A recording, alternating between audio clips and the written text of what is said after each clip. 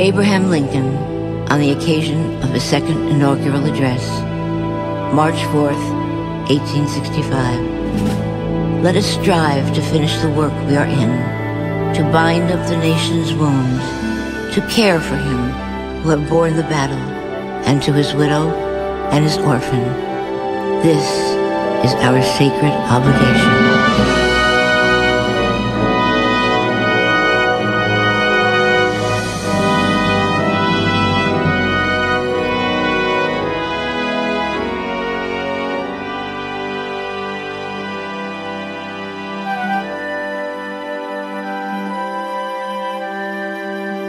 He was getting old and paunchy, and his hair was falling fast. As he sat around the Legion, telling stories of the past, of a war that he once fought in, and the deeds that he had done, of his exploits with his buddies. They were heroes, every one. And though sometimes to his neighbors, his tales became a joke, but his buddies, they really listened, 'cause they knew from whence he spoke. But we'll hear his tales no longer, for old Bob just passed away. Now the world's a little poorer, 'cause a soldier died today. No, he won't be mourned by many, just his friends, his kids, his wife, 'cause he lived a very ordinary, sort of quiet kind of life. He held a little job and he raised his family. He just went quietly along his way, so the world won't notice passing. Though a soldier died today.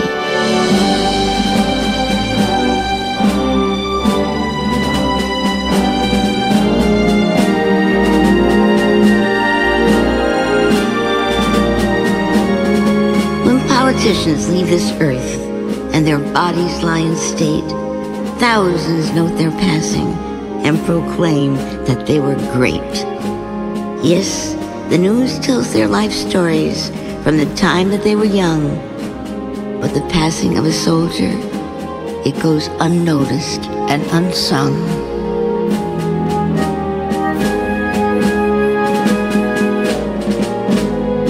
Is the greatest contribution to the welfare of our land some clown who breaks his promises and cons his fellow man?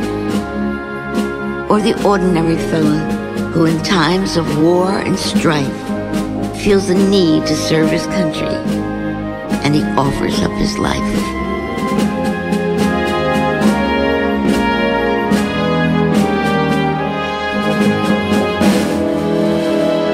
Politician's stipend and the style in which he lives, they're so very disproportionate to the service that he gives, while the ordinary soldier who offers up his all is paid off with a medal and perhaps a pension small.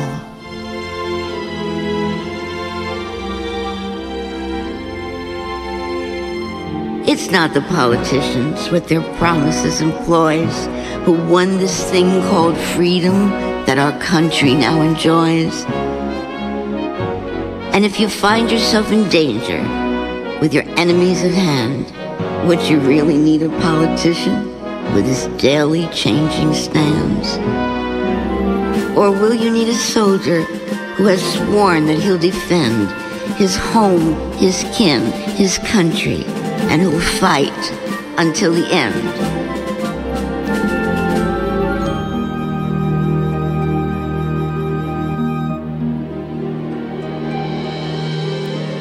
Yes, he's just a common soldier, and his ranks, they're growing thin. But his presence should remind us we may need him once again. And this country with its conflicts, just what's the soldier's part? It's to clean up all the troubles that the politicians start.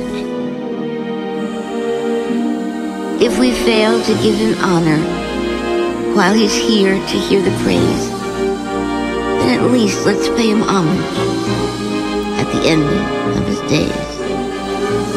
Just a simple headline in his hometown paper that'll say, "Our country is in mourning 'cause a soldier died today."